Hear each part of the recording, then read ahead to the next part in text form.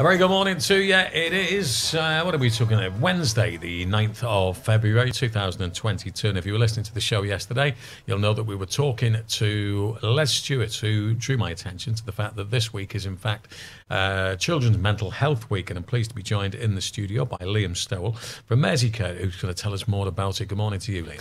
Good morning. Well, first of all, thank you very much indeed for coming in. Who'd have thought, if you went back to, say for the sake of argument, when I was a kid, 1970s, I know I hate to admit it, but yeah, there you go.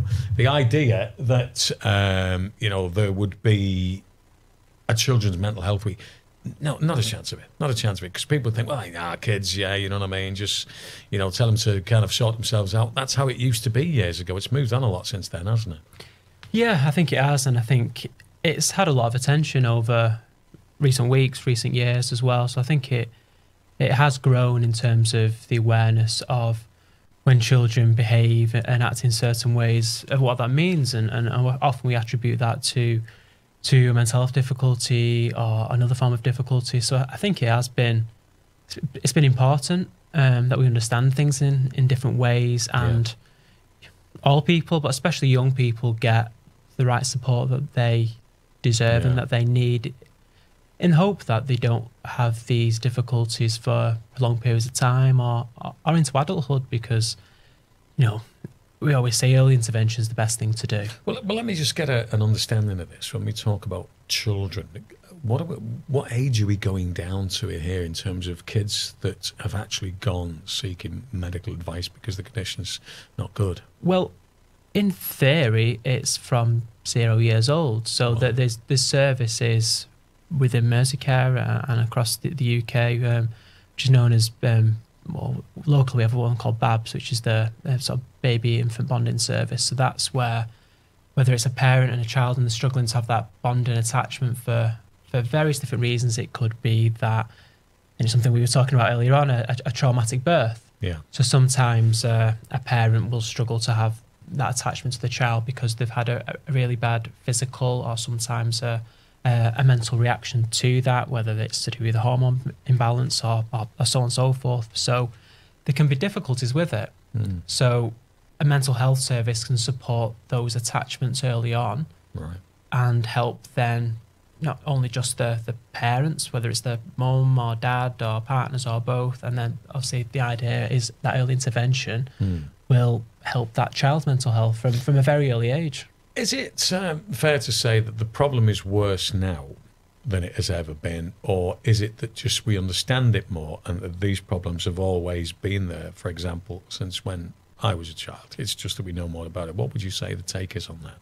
I suppose it's a difficult one to look back on it and almost say, well, you can always think of in your childhood of young people that maybe acted or behaved in a certain way, and you think, well, would they now be under mental health service, or would they maybe be diagnosed with such a thing? And so it's difficult to say, and sometimes that can be a bit unhelpful to sort of retrospectively look at it. And I think for me, the focus almost needs to be on the here and now, to sort of say, well, things could have been different, could have they been better? I suppose we'll never know that, and sometimes we can get a bit lost in trying to focus on the sort of causes of things, and we almost get lost then with how we can support an individual within it. So, we are where we are, and I think, definitely my experience of working across the sort of spectrum of children's mental health services. So I've worked in inpatient services, I've worked in secure inpatient services, I've worked with youth offenders, worked in community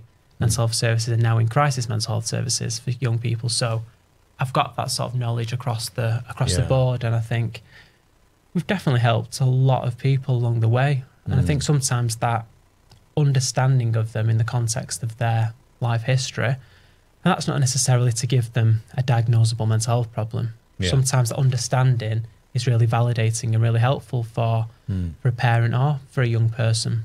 And that can be just as helpful as anything else, really. Yeah. Is it the case that, I've come across this, that people who suspect that they've got some kind of, issue with their mental well-being think that it's just them, that they are something exceptional, and that perhaps maybe they withdraw and they don't want to kind of go and speak to anybody because they think there's something wrong with them. Do you come across that? Yeah, no, definitely. And especially in young people, I think because they don't have that necessarily cognitive functioning because you're young and you don't understand. To realise that you're not, it's not unusual that you feel this way. Children tend to live in the moment, so their sort of concept of time and their concept of how they sort of fit in with the wider systems in society, you don't tend to get till you're older, so you tend to not understand your own emotions, so you show your emotions. And we all do this, but we don't necessarily see it as being depressed or angry or anxious as a child. Yeah. So, for example, you may have a young person in school that is constantly being very, very angry, and they may be throwing chairs and things, but actually that could be an underlying anxiety. Right. So it could be that they're struggling in a lesson where they say that's maths, for example, but they don't have the awareness, the self-awareness, or the confidence necessarily to sort of say, I'm struggling here. So they will sometimes act and behave in a way to get out of that lesson, because I see. Yeah. And that could be for reasons where they don't necessarily have a trusting relationship in adults, or it could be, like I say, simple as they don't understand, but they're not confident, like I say, to say that. So you sort of learn what we call maladaptive strategies to avoid the thing that you struggle with. Right. That makes sense to me, because I mean, when I was at school, I hated school, absolutely loathed. I mean, that's nothing because there was a problem with the school. It was just the way I learned I couldn't concentrate on the fact that somebody would be stood at a blackboard saying blah, blah, blah. It just wasn't going in. And whereas I would sit and tolerate it, I get this, it makes sense to me that somebody who is going through that thinking, I can't abide this anymore, would undertake something which is seemingly destructive, but it was their mechanism to get out of that situation. That's what you're getting at, really, isn't it? Yeah, definitely. And I think we have the stereotypical things, like, say, when we're talking about anxiety, you might think of almost that introverted person that's avoiding things, sat on their own, like don't have the confidence to do things. But actually, it's just as anxiety provoking, because it might be a young person who actually, they have lots of friends. When they're with the friends, they're very confident. They may play sports or whatnot, but actually in individual circumstances, in certain lessons, they don't have confidence in. So they act in different ways rather than being that sort of introvert and distancing themselves from people that, like you say, they act out in a different way. Yeah. And that's, it's one of the same thing. It might be called a different thing, but it's once again, it's that strategy of avoiding something that you find difficult. And we all do that, and it's not necessarily to say it's a mental health problem with almost a capital M, but it's an understanding of your own mental health, isn't it? I think sometimes mental health gets understood in a very sort of negative context. We only ever say it when it's sort of something that's deemed to be going wrong. It still has that taboo about it, that, certainly with a lot of people, mental health, they do think of the thinking of the past, what have you, and it's not, because I mean, it's I think what people, this is my kind of reading of it, is that mental health is no different than your physical health. You know what I mean? And no one would turn around and say, look at him, there's something wrong with him because his physical health isn't good. You know what I mean? He looks all right, but his physical health isn't good. And it's the same thing, you know what I mean? Because you have to kind of keep on top of all aspects of who you are, don't you? We do. And I think sometimes with mental health, we can fall into the trap of oversimplifying things as well. So when we call something anxiety or depression or so on and so forth, it almost sort of pigeonholes you into sort of that thing. So you might have someone that you've met who is like anxious or depressed about something, but actually it's more often than not very unique to the individual, and it's on circumstances. So you may sort of have a similar type of effect. So say if you're depressed, it might be that you're staying in bed all the time, or you're feeling down, or you're not eating, and so on and so forth. But one person might be as a result of they've lost a parent or a sibling. Someone else, it might be because they're getting bullied in school. So how you resolve them is entirely different. So the bereavement process, you would say, is a fairly natural reaction. And same with the bullying process. However, the bullying you can probably do some more about than you can do with loss of a parent for a child. So in terms of what support you put in place, then it can be totally different. And sometimes that's the difference, and they're almost the uniqueness that we have in services, that both young people in front of us are presenting as depressed. However, how you resolve that is entirely different. Yeah, sure. It's just bespoke, isn't it? Everything's got to be dealt with that way.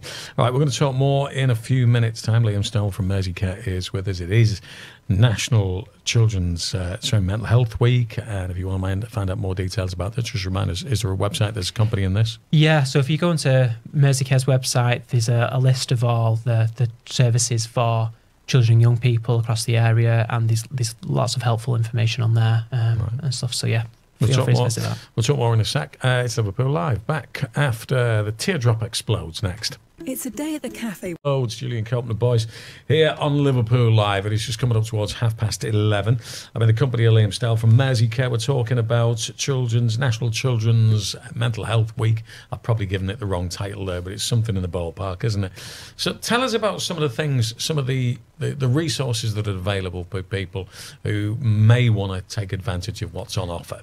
So I think it's important to understand how mental health services locally are set up, because I think there's sometimes a bit of confusion. So I work for CAMHS Crisis Team, which is obviously the sort of top end of stuff when young people have sadly either tried to take their own life, or there's been some quite serious sort of self-injury and things like that. But mental health services, I think, is often understood as almost just CAMHS. However, how they're sort of set up is a vast array of services, and CAMHS only makes up quite a small part of it, actually, in terms of how they're commissioned. So I work over at what we're known as Mid Mersey, so that's Warrington, St Helens, Halton and Knowsley. And as part of each individual CAMHS team, how it used to be set up in a tiered system, which was Tier 2 and Tier 3 CAMHS. However, now we work towards something I've done for the past few years, something called the I Thrive model, which is where services come and support children at the right time that's for them. So to almost go back to something that I mentioned before, of say if you've got a young person who's being bullied, and they might actually be conveying with some quite severe difficulties. However, the thing that's going to get their mental health better at that moment in time might be as simple as remove the bully. Yeah. Or something, not to oversimplify, but that. And then it might be mental health services come in to place after it, because then they can sort of start to deal with the trauma that's been as a result of that bullying. Sometimes if you try to say do therapy and it's still ongoing, it's going to be ineffective because the trauma or the thing that's causing the difficulty is still ongoing. So it will be unfair on the child, because it almost makes it seem like there's something wrong with them rather than what's going on with them. So say locally we have, so in St Helens, for example, there is Bernardo's. In Warrington, there's St Joseph's. There's Listening Ear at places. There is We Are With You, which is sort of the young person's drug and alcohol services. So like I said, depending on where you live, they all have different names, but they are part of the CAMHS system. I don't think everyone knows that. Right. So when a referral comes through to us, and we may signpost it elsewhere, I think it's one of those guys. Yeah, and I think sometimes it's often understood as a reject from our service, but it's not. It's what used to be called Tier 2 CAMHS. It just how happens to be under a different place now, whether that's Bernardo's or a different counselling service or Cooth. So there's just different things of how it works. So it's still part of the same thing. There isn't services that have been lost as a result. And actually, there's been some really good services. Like in St Helens recently, we've just started working with the YMCA. Right. It's a brand new thing, and they're going to do some youth work with individuals that are in crisis as well, so almost at the top end of stuff. Because we've realised, well, what actually can cause a real positive impact on young people is stuff socially. So we can do sort of therapy-based things, or whether it's medication for sort of individuals and the sort of traditional mental health things that we have.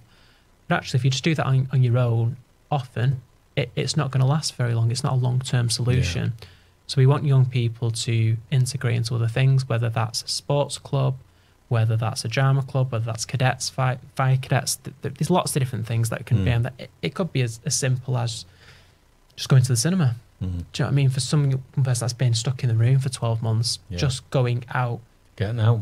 Yeah, going out and have a coffee, something like that. All of these things have such a therapeutic effect, don't they? Exactly. And so the idea of this model now is to work very closely with education. So it was part of the NHS 5-year forward plan, and that's why locally we have the mental health school teams as well. So once again, they're teams that are integrated into schools and have practitioners assigned to schools, that early intervention. So once again, so it's not seen as that traditional CAMS brand, however, it's still mental health support. So it's still one of the same sort of family of services that help supporting people.